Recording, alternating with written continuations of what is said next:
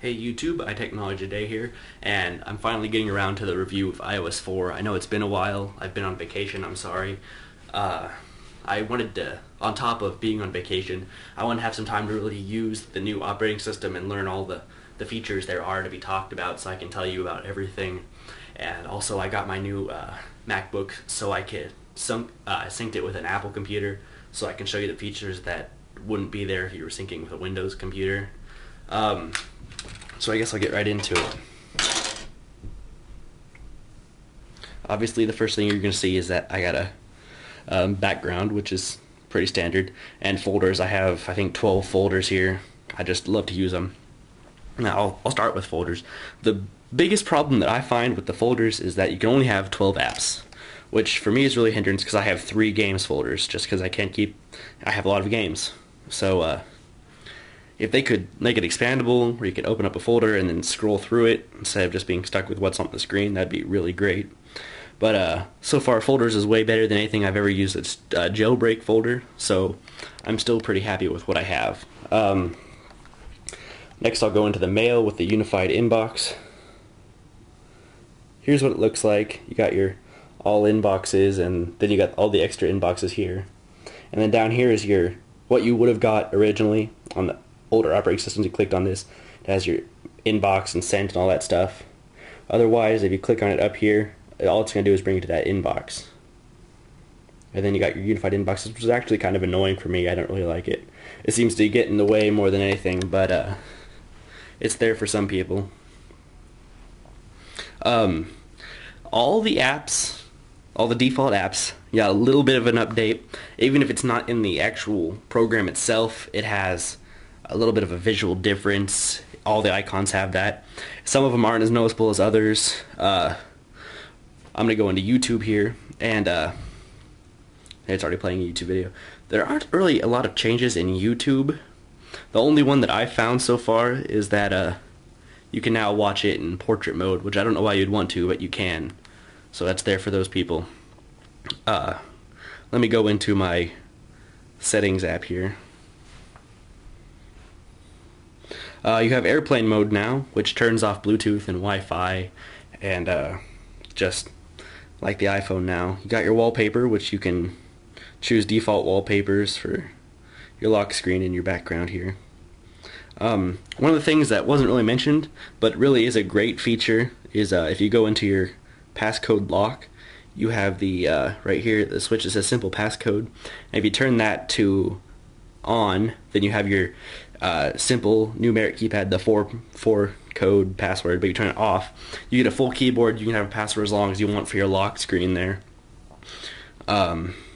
Besides that, there really isn't a lot. Accessibility has a little bit of extra stuff. They got a large text option now, so you can change the size of your text. Let me see here. I'll go back. You get the iBook store now, which iBooks doesn't come with the operating system. You have to download it through the App Store. And from what I've used so far, there's a lot of free books, so it's worth getting. But I really don't like reading on this screen at all.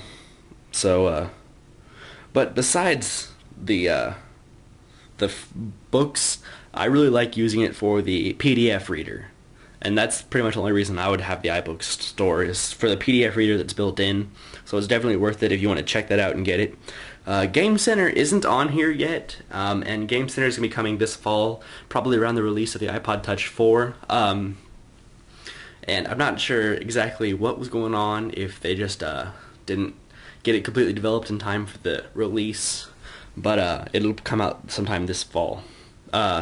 Maps has a little bit of an update, and it's not visually noticeable as much. The Where Am I turned from the crosshairs to this arrow, but if you click on it, it's super fast now, a lot faster than it was on the old operating system, and it's exact. It tells you exactly where you are now, versus it used to tell me I was about a block away from where I was, but now it's dead on. So I don't know what they actually did to change that, but it's a lot better now. Besides that, iOS 4 doesn't have a lot of brand new features that are really innovative. You got the backgrounding, obviously. We go in here, you can see all the apps that are running in the background. And my biggest issue with backgrounding is that if you close an app, it doesn't automatically go away, it automatically goes into backgrounding.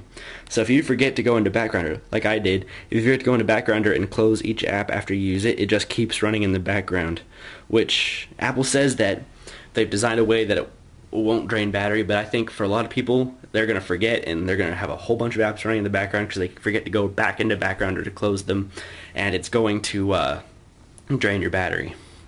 So, from what I can tell, the backgrounder isn't really helpful because I've used backgrounding apps in the jailbreak Cydia, and it works with any app. It just puts it in the background, still running. Whereas the backgrounding for that Apple designed, it has to be programmed into your app. It has to be native to your app. It doesn't just work. So only apps that have been designed to work with iOS4 will actually be able to be backgrounded. But I'll give you an example of that with Pandora here, just so you can get a feel of what backgrounding works like when they actually build it into their apps. So I close it and still running here. I open up backgrounding here, and now it says that Pandora is the one playing the music, and I can go right back into Pandora, or I control it down here. And besides just the music controls they have here, they also have a little widget for portrait orientation lock, which is really helpful because I actually prefer to keep my portrait normally locked, just because I use my iPod when I'm laying down a lot and switches to landscape when I'm browsing the web or whatever with it, so having that orientation lock is really helpful for me. Besides that, there isn't anything that's really big that you get from changing.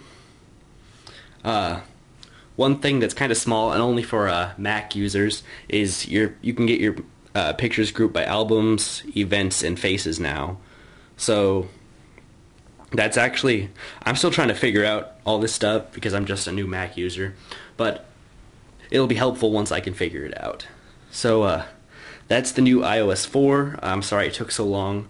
Hopefully it was better than some of the other ones because of the time. Thanks for watching.